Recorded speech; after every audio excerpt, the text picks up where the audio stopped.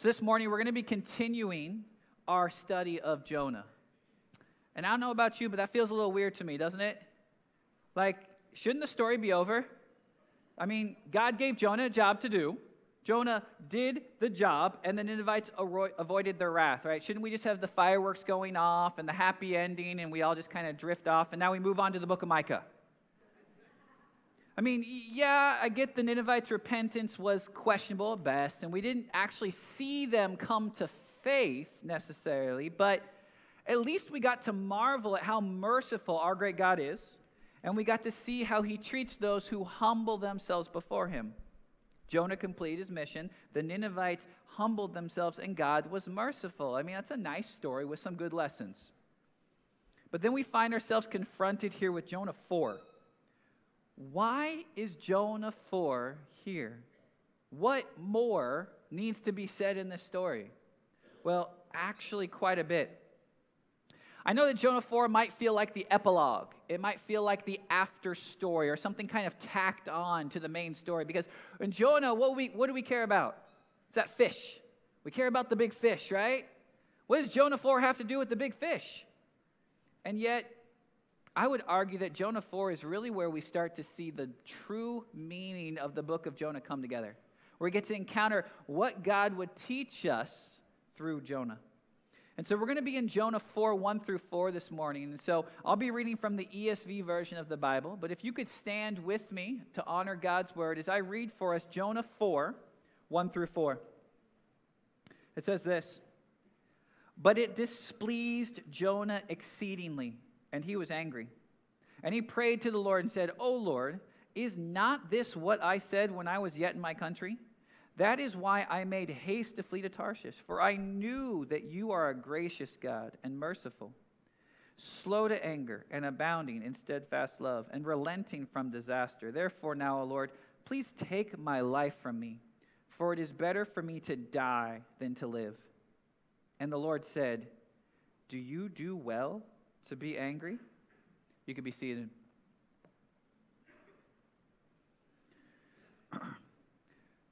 Now, right at the start of Jonah 4, we right away can see something seems a bit off here.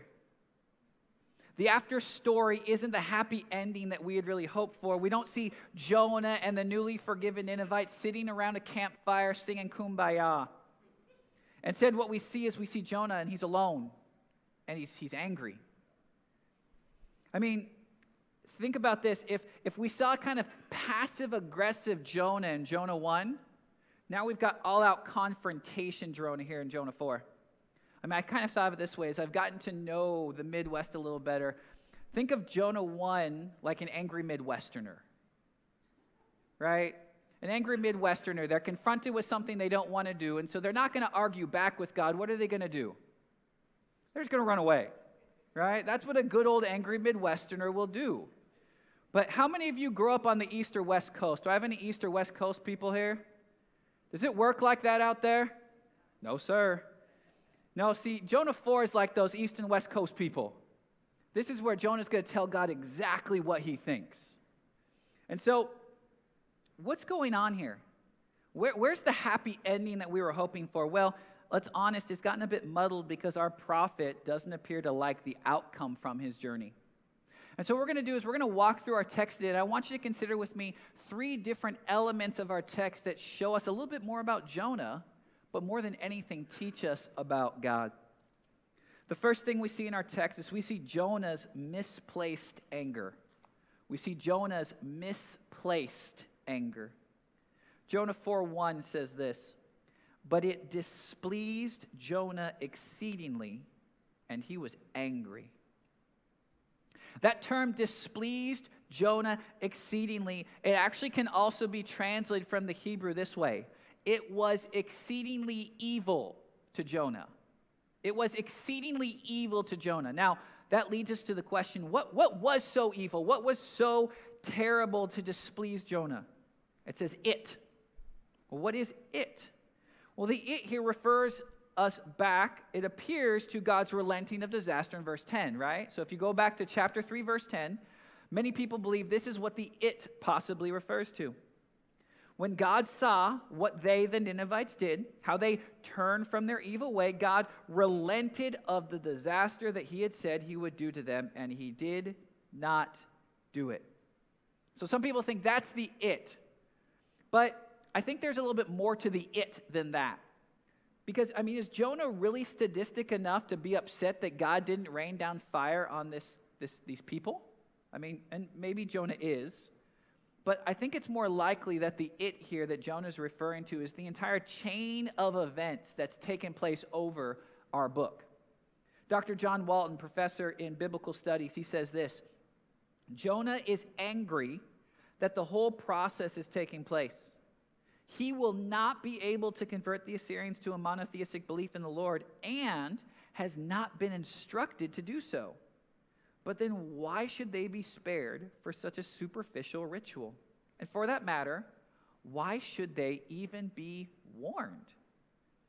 Think about Jonah's perspective. The Ninevites, they didn't deserve your grace, God. They didn't deserve your mercy. They have no interest in actually turning in faith to you. They just completed a ritual and you spared them? What is going on, God? Why would you do that? Why would you send me for this task? And so here is Jonah sitting back and kind of reflecting on his journey through the book of Jonah, and it makes him angry, quite angry. He had to leave his comfort. He had to go somewhere he didn't want to go, and he had to share a message that he didn't want to share, and he had to share it with a people that he didn't want to share it with. And so as he reflects over all of these facts that's transpired during his time, it makes him upset. Not totally unlike us when life doesn't go the way that we want it to. You see, we can look a lot like Jonah when we think we deserve that promotion at work that other person got, that you work harder than them, right? They just kind of ride your coattails, but they got promoted and you didn't. Or we can have the same kind of anger as we reflect over a tragic event that's happened in our lives or lives of a loved one. Or we may feel that God is taking us down a path we don't want to go, and that can make us angry. But there's one problem. The fact is that your anger with God, Jonah's anger with God, is always misplaced. It's always misplaced. Because Jonah here, and so much you and I, we miss one thing. We miss this one thing, and when we miss this one thing, it leads us down some very dangerous paths. And it's simply this: God is God, I am not. God is God, you are not. We are not. Jonah is not. To be made in the image of God is truly a glorious thing, but it doesn't qualify us for the job title of God of the universe. The truth is that you and I would really make a lousy God. I know for some of you that's hard to hear this morning, but you wouldn't be a great guy. I know maybe sometimes you think, you know what? I'm a pretty good person. I feel like I'm fair, and I'm just, and I'm kind, and I'm gracious, and No. You being God would be a terrible thing. You wouldn't do those things, man. I doubt mankind would last the day if you or I were put in charge. Just wouldn't happen. We were never meant to be God. We were never meant to play God. But when something happens in life that is different than our plans or what we want or what we think would be best, we think we know better. And that can make us angry. God, don't you know better than to allow this? God, why don't you follow my plans? My plans are good. This would be ultimately good. They're so much better than what you have me walking through right now. God, if you're so good, then why are you letting this happen to me? And in our place of judgment, sitting on our pretend little throne while we judge the high King of heaven and what he is doing in our lives and in the universe, we start to grow angry. We grow angry with God because we think we know better than God. We think our plans would be superior to his. We think he did the wrong thing. But church, hear me this morning. We do not know better than God. as hard as it is to imagine, whatever made-up plans that you have, they will never, ever be better than God and what he is doing. Romans 9:20 hits us with some of this reality. Romans 9:20 says this, "But who are you, O man, to answer back to God? Will what is molded say to its molder, 'Why have you made me like this?'" This is a hard truth for us to swallow. We like to think we're a little bit more important than maybe we actually are, but the fact is, church, you and I, we're clay. God has molded us for his purposes and plans. Who are we to argue back with our Creator? Who are we to think that we somehow have a voice before God of the universe? I mean, my kids love to play with Legos, and I don't see their Legos arguing back with them, right? The little guy that's supposed to be an astronaut, my son likes to turn him into a ninja or a fighter guy. I don't see him say, "I'm supposed to be an astronaut." He doesn't argue back. In a sense, the Lego knows its place. But you and I forget that. It's a question that we have to ponder. Church, we see such a small thread of the majestic tapestry called time. And yet we grow angry because in our limited view, God somehow messed up. He didn't do what was right in our opinion. Is our anger justified? Is it right for us to be angry with God? Well, that's a question that was once asked to Pastor Alistair Begg. He was asked, is it ever right for a Christian to be angry with God? Is it ever right for a Christian to be angry with God? I like what he says. This is what he said. And my answer was that it is understandable that the Christian pilgrim would be angry with God. But I don't believe it's actually ever right. So while it's understandable, it's not right. Yes, there are situations in life where God is going to do something that you don't understand or agree with. That will happen. Where he will either not do something you think he should do, or he will do something that you're like, God, why are you doing this? But this is a call for us to realize our place. He is the God of all. He is the maker and sustainer of all things. You and I are but a blip on the timeline. We need to recognize God's sovereignty, but also that he is good. And that even though what we're going through is hard, he ultimately has good things in store for whatever that is. This is a call for us to remember our place in life. I love Job. Job is such a difficult book for us to study. In Job 1, we find that Job has just suffered immense loss. He's lost family. He's lost possessions. He's lost almost everything. And look how Job responds. Job 1, 20 through 22, this is what Job does. Then Job arose, and he tore his robe, and he shaved his head and fell on the ground and worshipped. He worshipped. And this is what he said. Naked I came from my mother's womb, and naked shall I return. The Lord gave, and the Lord has taken away. Blessed be the name of the Lord. In all this, Job did not sin or charge God with wrong. I pray that would be your heart. This isn't easy. This isn't something that we do naturally. But I pray that you would respond to God as Job did and not as Jonah did. You see, Jonah's anger arose because he didn't like all that had happened. He didn't like the commands, the boat, the storm, the fish, the preaching, the repentance, God's mercy to these undeserving Ninevites. He didn't like the path that God had led him on. But Jonah's anger was misplaced because he forgot that he is but clay. God is God. I am not. It is understandable that we may grow angry at God when life throws us things we don't want, but it's never right. It's never justified. Jonah forgot that. And that leads us to our second point. Because Jonah was angry with God, Jonah responds by uttering a very selfish, hypocritical prayer. The second thing we see in our text is Jonah's selfish, hypocritical prayer. It's really interesting. The whole book of Jonah, we only see the words Jonah prayed 2 times. The first time is in Jonah 2 from the belly of the fish, and now here in Jonah 4. And the author of Jonah does not want us to miss this connection irony. He wants us to see clearly there's a difference in these two prayers of Jonah. And so we're going to look at the two parts of the prayer here in Jonah 4. And as we do that, I want you to really think back. Try to remember that prayer from Jonah 2. And think how differently Jonah prays now based on the circumstance he's in. In the first part of Jonah's prayer here in Jonah 4, we see that Jonah's going to justify his flight from God. That's the first thing he's going to do. Look with me with verse 2. And Jonah prayed to the Lord and said, O Lord, is not this what I said when I was yet in my country?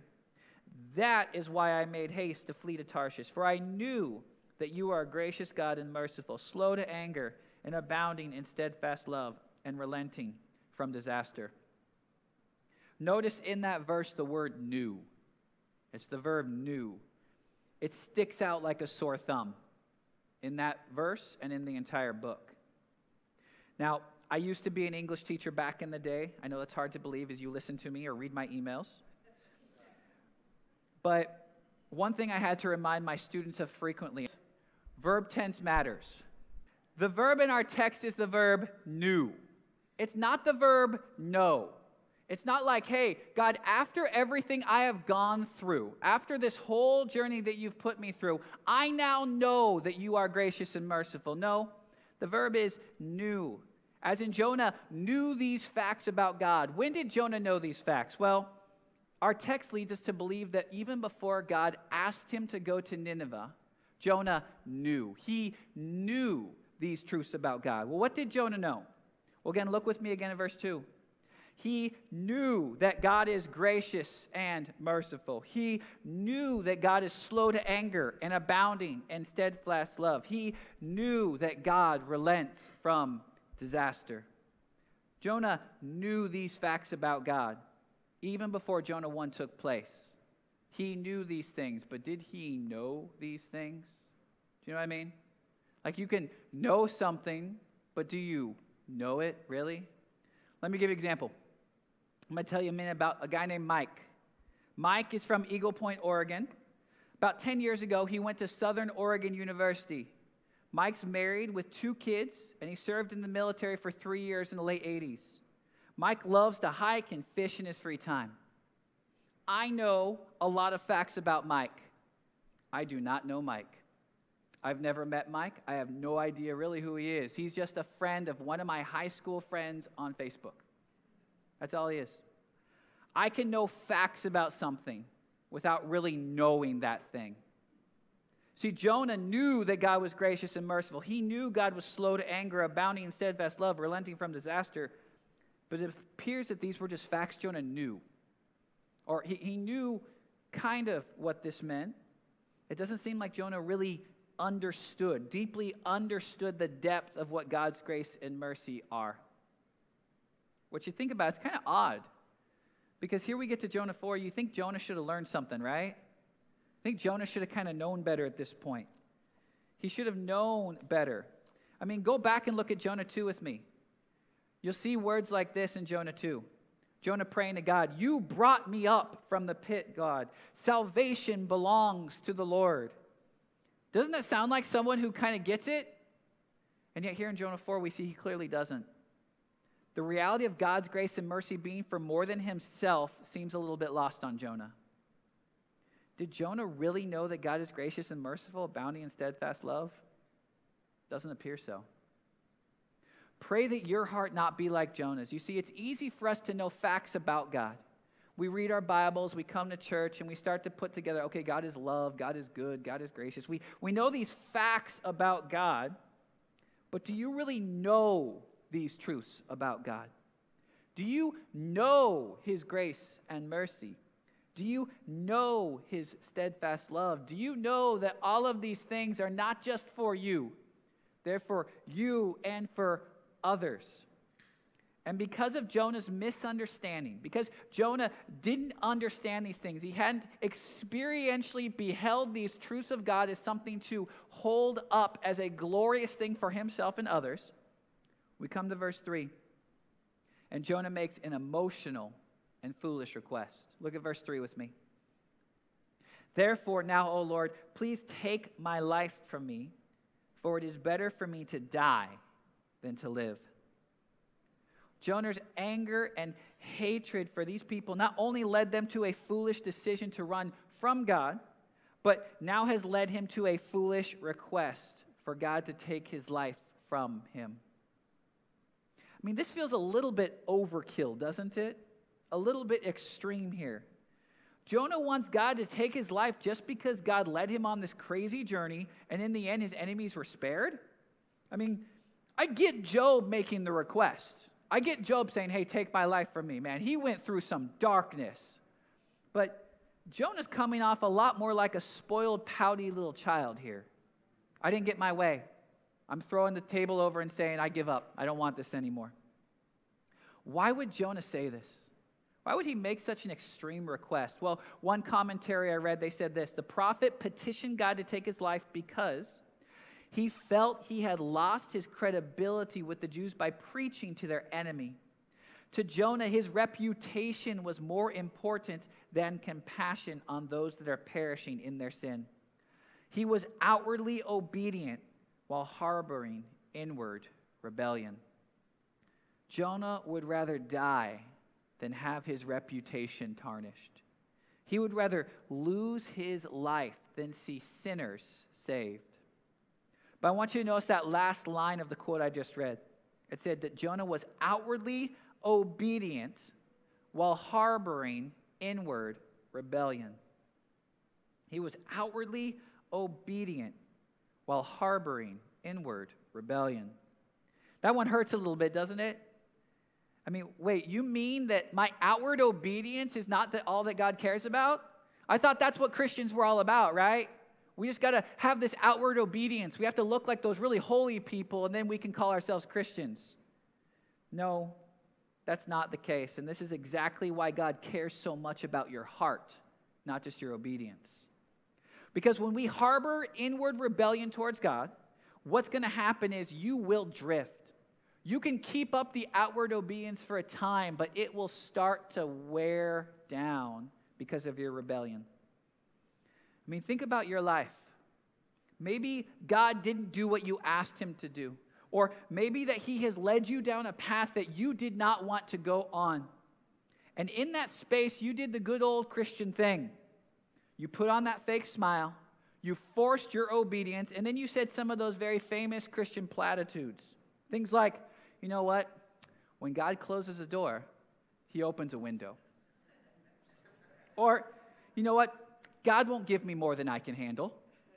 Or how about one of my favorites? God helps those who help themselves. Church, what in the world are we doing? Why do these things even exist? None of them are in the Bible, in case you weren't sure. When God closes a door, guess what? Sometimes he doesn't open a window. God will most certainly give you more than you can handle, so you have to depend upon him. And God absolutely does not help those who help themselves. God helps those who humbly depend upon him. God, you may be the most obedient person at church this morning here, but if in your heart you are rebellious towards God, you are angry, you are festering bitter at what God did or didn't do in your life, it's going to come out at some point. You can only fake it for so long before eventually it breaks you down. In Matthew 15, 8-9, Jesus here, he's quoting the prophet Isaiah. He says this: "This people, they honor me with their lips, but their heart is far from me. In vain do they worship me, teaching as doctrines the commandments of men." That's Jonah. That's Jonah right here. Jonah 4 is the result of outward obedience with a heart that is far from God.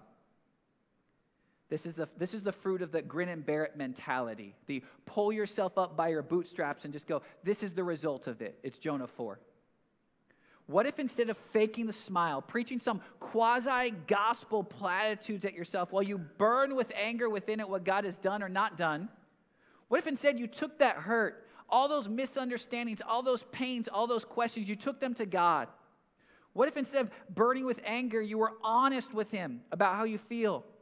But then you recognize your place and say, God, I don't get this. I don't want this, but your will be done. But, God, may your grace cover me because I can't walk through this on my own.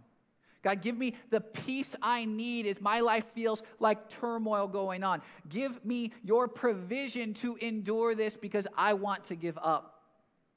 Jonah didn't do that. He just got angry. And because of that misplaced anger, Jonah made a very foolish request of God. And so now the question we come to in our text is, how's God going to respond? We see Jonah get angry and make this foolish request. How's God going to respond to him? His reluctant prophet is now on this emotional tirade against his master. Well, that's where we come to Jonah 4:4. And I'm going to read for you Jonah 4:4, the NRV version. I don't know if you know the NRV version. I'll have it up here. It says, and God appointed a great lion to devour Jonah. And the story's over. No, that's what we wish it says, right? I mean, all right, Jonah, you got off that one time. The big fish, that was nice. But now, God, just get the lion. Get the lion. Get rid of Jonah. Let's move on because he is such a headache. This is, again, if you and I were God, people would be in big trouble. But thankfully, we don't read from the NRV version. Instead, Jonah 4:4, we see that God is, again, compassionate. He's compassionate. Look at 4:4 with me. And the Lord said, do you do well to be angry? In spite of Jonah's misguided anger and selfish prayer, God does what God has done, does, and he will always do. God shows compassion. He shows compassion to Jonah. I love how this story here, especially in Jonah 4, so beautifully mirrors what Jesus teaches in Luke 15. In Luke 15, we have the story of the prodigal son. And for those of you that don't know the story, I'll give you kind of a quick background on it. Jesus tells this parable or story about a father with two sons. And the younger son is wayward and rebellious. He tells his father, give me my share of the inheritance. And he goes far away and he squanders his money on selfish, sinful living. Yet the older son stays. He faithfully serves his father and takes care of him at home. Well, over time, the younger son realizes his foolishness and returns to the father repentant, saying, Father, forgive me, I messed up. And in that space, the father comes out to the son and embraces him, shows him compassion and grace, even though he has messed up so greatly. But what about that older son? What happens with him? Well, look with me at Luke 15. Luke 15, 25 through 32. This is now the older son. Now, his older son was in the field, and as he came and drew near to the house, he heard music and dancing. And he called one of the servants and asked what these things meant. And he said to him, your brother has come, and your father has killed the fattened calf because he was received him back safe and sound. But he was angry and refused to go in. His father came out and entreated him, but he answered his father, look, these many years I have served you, and I never disobeyed your command. Yet you never gave me a young goat that I might celebrate with my friends. But when this son of yours came, who has devoured your property with prostitutes, you killed the fattened calf for him? And he said to him, son, you are always with me, and all that is mine is yours. It was fitting to celebrate and be glad. For this your brother was dead and is alive. He was lost and now is found. You see, the older brother gets angry that his father would show the younger brother compassion. Doesn't that so feel like Jonah 4 here? Doesn't this just so beautifully mirror what we see in Jonah 4? And I think this is an important lesson. I think this is why Jonah 4 is here. Because I think for a lot of us that have been around church for a long time, this story maybe hits us a little closer to home than we would like to admit. Because I think a lot of us, we can find our lives can tend to be more like Jonah or the older brother. Right? We don't have that crazy testimony. We haven't lived a wayward, wicked life. We haven't veered too far from good Christian behavior our entire life. But maybe as we look, we realize we're not as compassionate to those people. We're not as compassionate to the younger brothers, the Ninevites, the people who didn't follow God. Do we have compassion for those people, church? What about for that relative who grew up in church, but man, oh man, they've gone way, way far away from that theology. Or maybe that person that you were friends with growing up. You know, you guys were good friends, maybe even did Awana together. But their worldview today is so completely different than yours, you wouldn't even know where to start with a gospel conversation. Or what about that person that you right now would think of as an enemy? Someone that's against you and your Christian faith. Does God have compassion for those people too, or just for you?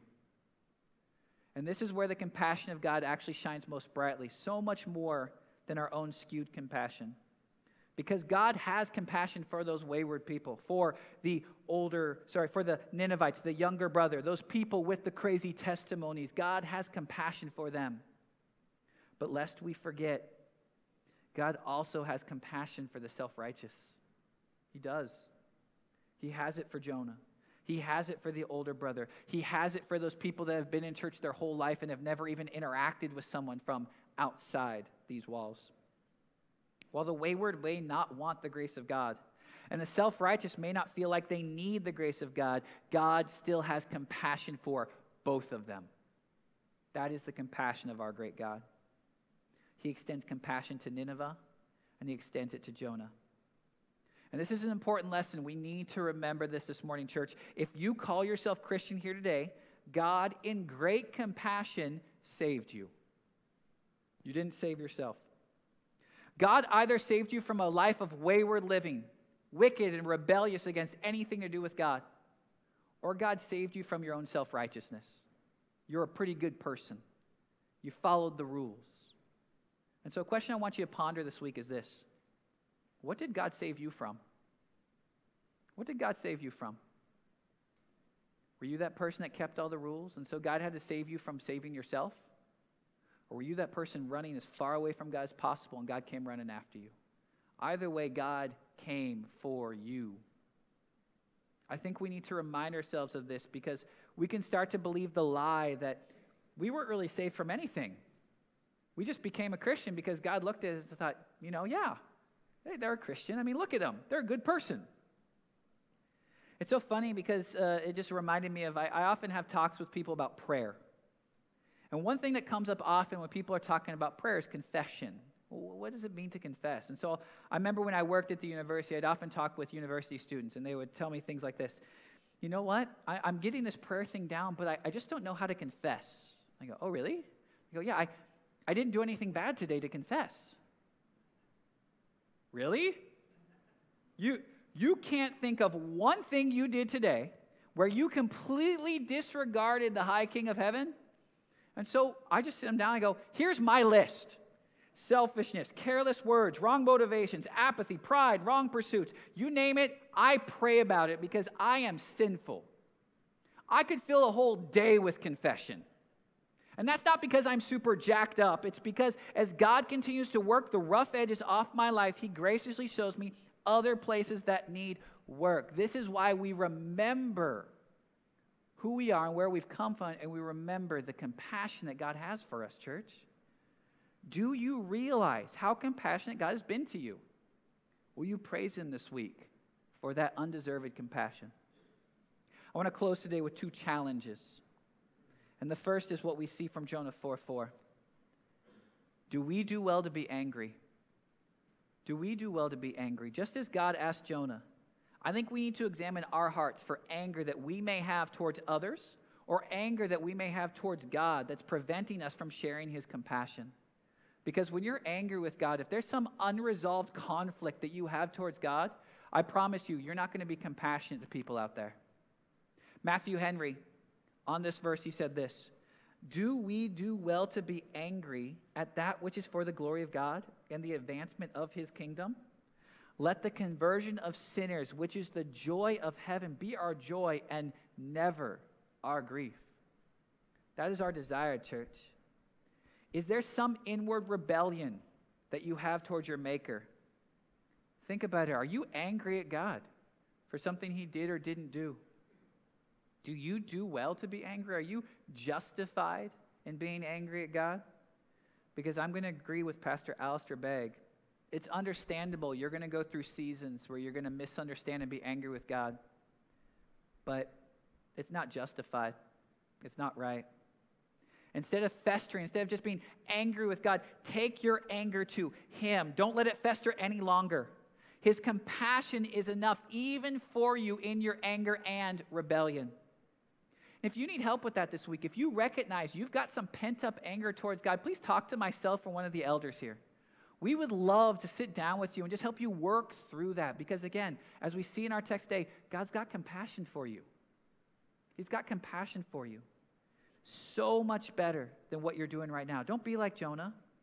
Learn from his mistakes. God's grace is big enough to help you work through whatever God has not done or done that you don't understand. But the second thing is I want to recommend a book to you on this topic. It's this book right here called Prodigal God by Timothy Keller. It's a great little book. You can buy it, find it used. It'll be super cheap. Google Prodigal God used. You can find it super cheap. I recommend buying it. It showcases the incredible compassion of God to both the wayward and the self-righteous. And I actually have a few copies to give out this week, but I have a limited amount. And so I'm going to offer them to our new people. If you fill out a Connect card, see what I did there, and drop it in the box at the back, next week you show up, boom, you get a free book, all right? Those of you that can't do that, please talk to me. I'll help you find one, okay? But I've only got a few copies, so I just want to make sure we reserve those for our guests this week. Above all else today, our text reminds us that we worship a very compassionate God. Please don't forget that. He gave the wayward Ninevites mercy that they did not deserve in Jonah 3. They did not deserve it, yet He shared it with them. But in Jonah 4, what we see is a beautiful picture of God extending mercy to a very self-righteous prophet who did not deserve His mercy either. Whether it be the wayward or the self-righteous, God's grace and mercy are more than enough to satisfy you and wherever you're at. You see, the truth is this: Jesus made a way. He made a way for you to experience this compassion at great cost to Himself. So, church, hear me. Please don't take that for granted. Don't take Jesus' sacrifice for granted. Live in the compassion of God. Bask in the compassion of God. Derive much joy knowing that you are reconciled to your Creator because of His compassion and sending Christ to die in your place. Don't be angry towards God. I don't know what He did or didn't do in your life, but I'm just telling you that anger is not going to get you anywhere. Don't put on that fake smile any longer and play the part of good churchgoer. Our God's compassionate. Take the hurt to Him. Take the anger to Him. Take the misunderstanding to Him. Run to Him, and He will come and give you compassion. His compassion is more than enough for whatever you've been through and whatever you will face. Trust in that this week.